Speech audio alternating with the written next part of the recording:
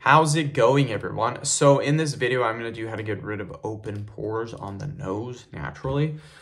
So before I get started, please subscribe to my channel if you haven't already. I do appreciate the support, helps my channel grow. Please follow me on Instagram, Dylanberg999. So open pores, what happens, you guys, is your pores, if they're super big or they're large, they're not actually open. What is going on is your pores are actually clogged.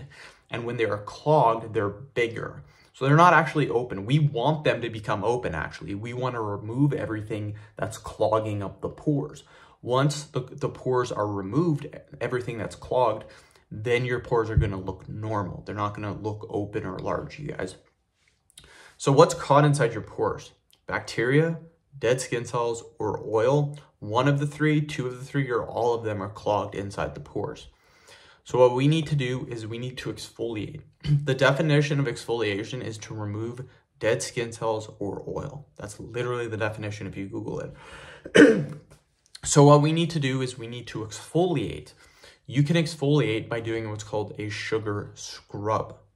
So a sugar scrub is taking 1 tablespoon of sugar, 1 tablespoon of water, mixing it together.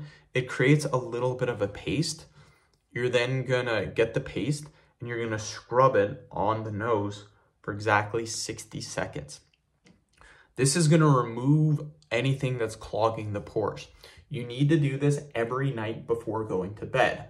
Once the pores are gone and they don't look large or open anymore, then what you can do is simply just moisturize the nose, and this will prevent the pores from coming back.